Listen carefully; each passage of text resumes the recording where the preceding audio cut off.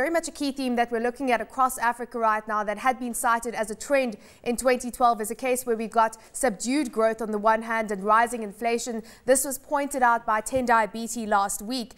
We had inflation ticking up to 4.03%, and a big concern right now is a rising food import bill. Just give us your thoughts on the key shortages we're going to have and how that might fuel inflation going forward.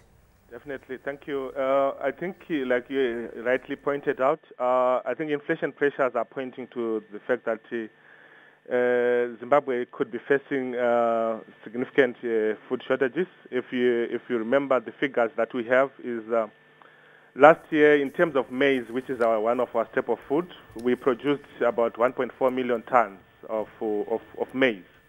Now, come this year, we are roughly at 980,000 tons. So there is a deficit.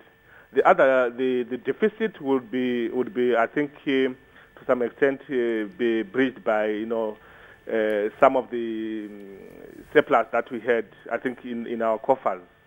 But ideally, you find out actual deficit of maize should translate to about close to 100 million import bill. And I think a similar figure of $100 million could be required for wheat. As you know, we are not even able to produce enough wheat for our consumption.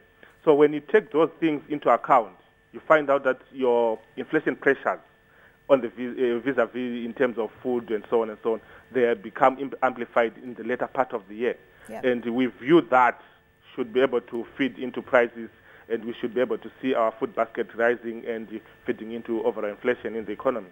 And at the same time, we alluded to the fact that growth is a concern right now. We know that government revenue has underperformed, and it's really been around the lack of revenue coming through from the diamond sector. Marange Fields only generating $30.5 million in the first quarter, and that's versus the target of $123 million. So in terms of government meeting its revenue projections for this year, is it all about the diamond sector, or could we start getting some growth and some revenue through from other sectors like gold, which is performing pretty well right now? Sure. I think ideally we should be able to avoid relying on a narrow base for us to generate revenue. It would be good for the country to broaden its revenue base so that if there are any shocks, the country is able to at least withstand such as any negative shocks in the system. Like you say, I think there's need for transparency in terms of the diamond revenues coming through. If the diamond revenues are transparent and coming through into the system, that complementing the expected gold deliveries. I think on the gold sector, the country seems to have been doing well. I think indications are that on average, the country is producing about 1,000 kgs a month. So, and the outlook looks great in terms of maybe these guys, positioning themselves in terms of increasing output. So if it's complemented by other revenue flows from diamond, even from tobacco, from cotton, that should to some extent cushion the country instead of relying on a narrow base.